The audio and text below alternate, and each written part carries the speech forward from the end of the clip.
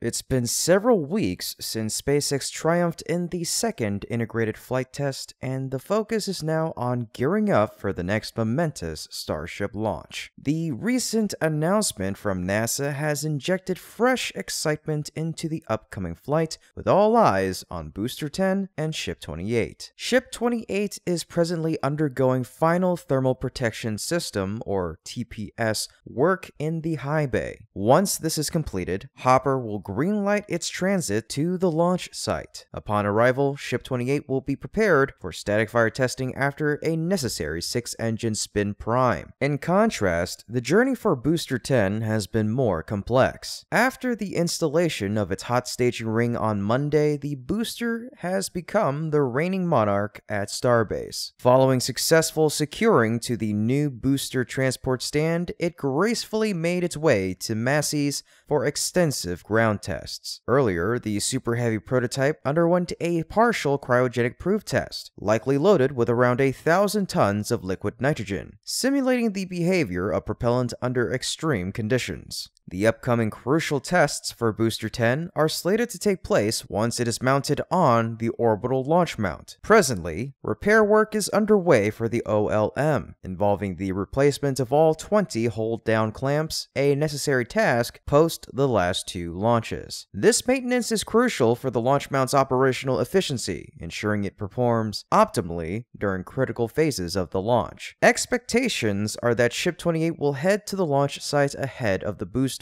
Additionally, the Mechazilla chopsticks, pivotal components of the orbital launch tower, have resumed their movement, gearing up for pre-launch testing for the third integrated flight test, or IFT-3. Elon Musk, SpaceX's visionary CEO, had mentioned on November 19th the readiness of hardware for the next Starship Super Heavy test in 3 to 4 weeks. While this timeline might appear uncertain given the absence of rocket parts at the launch pad for pre-flight tests, a realistic expectation points towards a test flight in early 2024. Factors influencing the Starship launch schedule encompass fine-tuning and resolution of issues from the previous test flight, alongside securing a new launch license from the Federal Aviation Administration, or the FAA for short. SpaceX's sights also seem set on an early 2024 third test flight, as indicated by the company's submission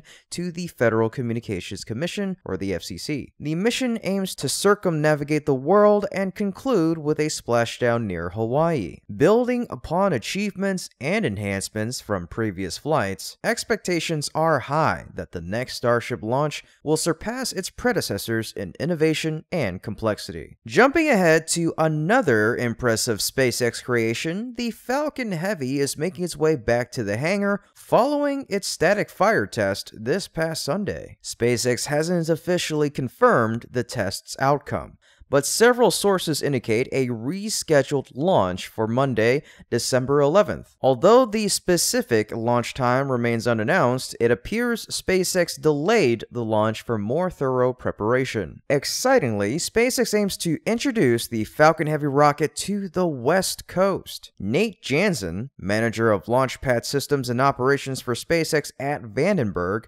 highlighted these plans during the 10th annual Celebration and Future Forum for the Economic Alliance Foundation, or Econ Alliance, at the Santa Maria Country Club. Jansen expressed the significant growth of Vandenberg's launch activity, escalating from a single launch 4 years ago to an anticipated 30 by year's end. Projecting an exponential rise, SpaceX eyes around 50 launches in 2024, potentially reaching a staggering 100 launches in 2025. He revealed plans for launching approximately once a week next year, with the goal of launching every 3 to 4 days within the next 2 years. Jansen attributed this surge in launches to SpaceX's commitment to reusability, significantly reducing turnaround time and the cost of deploying payloads into space. SpaceX's strategy involves recycling the first stage booster and clamshell payload fairings for multiple missions, a practice that contributes to cost efficiency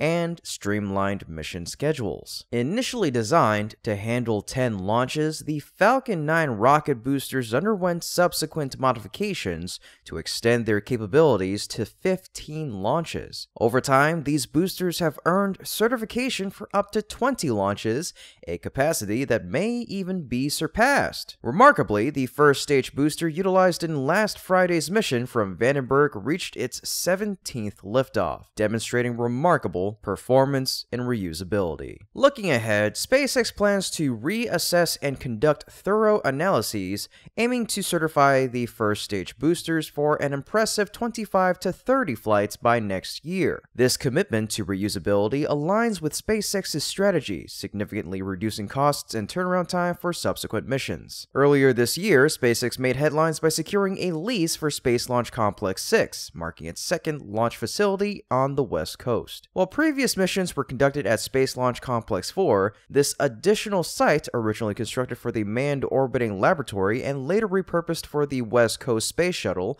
both programs canceled before liftoff, was recently vacated by United Launch Alliance's Delta IV rocket. Following the last Vandenberg Delta IV launch from SLC-6, SpaceX swiftly moved in, gearing up for future Falcon Heavy missions from this site. The preparations for this site are anticipated to commence soon, with a target for the inaugural Falcon launch from SLC-6 scheduled for mid-2025, according to Jansen's insights. SLC-6 not only supports Falcon 9, but also facilitates the Falcon Heavy rocket, a configuration that includes 3 Falcon 9 first stage boosters combined to transport larger payloads into orbit. Anticipating the first Falcon Heavy contract for Vandenberg in 2026, SpaceX plans to incorporate 2 additional landing sites at Vandenberg to enable the return of all 3 boosters on Falcon Heavy launches, an ambitious and exciting prospect for future missions. I'm looking forward to it. I think that's going to be pretty epic, Jansen commented, emphasizing the potential of these upcoming developments. Lastly, a pivotal moment arrived for NASA's Psyche spacecraft on December 4th, marking the day when the probe unveiled its vision to explore the cosmos. Since October 13th, otherwise known as the day it launched aboard a SpaceX Falcon Heavy rocket, Psyche has voyaged through space in darkness, keeping its cameras dormant. The craft is en route to explore the asteroid 16 Psyche, situated between Mars and Jupiter within our solar system's orbit. Psyche's ongoing mission represents a thrilling venture into the uncharted realms between Mars and Jupiter. This initial glimpse of the cosmos, albeit raw and unrefined, holds immense promise for the discoveries and revelations that lie ahead. Recently, on December 5th, the mission team unveiled Psyche's maiden space snapshot. This initial mosaic, gathered by the spacecraft's imaging instrument on December 4th, showcases a scattering of stars visible from Psyche's perspective. Referred to as first light, this raw image presents an unrefined glimpse awaiting fine-tuning to eliminate background noise and enhance clarity, a process the team plans to undertake soon. This early snapshot marks just the beginning of a thorough calibration process essential for Psyche's upcoming encounters. The team is meticulously analyzing these initial images, gearing up to optimize the spacecraft's settings. These calibrations are vital as Psyche progresses on its journey, aiming to gaze toward the red planet in 2026 and ultimately the asteroid 16 Psyche in 2029. Jim Bell, Arizona State University's Psyche Imager Instrument Lead, expressed excitement, stating, "These initial images are only a curtain opener. The team intends to utilize these star images to assess the imager's functionality as Psyche ventures closer to Mars, aiming to capture captivating views of the red planet." Bell eagerly anticipates the most thrilling images yet in 2029, when Psyche will photograph its intended asteroid target. The composed portrait comprises 68 distinct images captured within the Pisces constellation, as the cameras happened to be oriented in that direction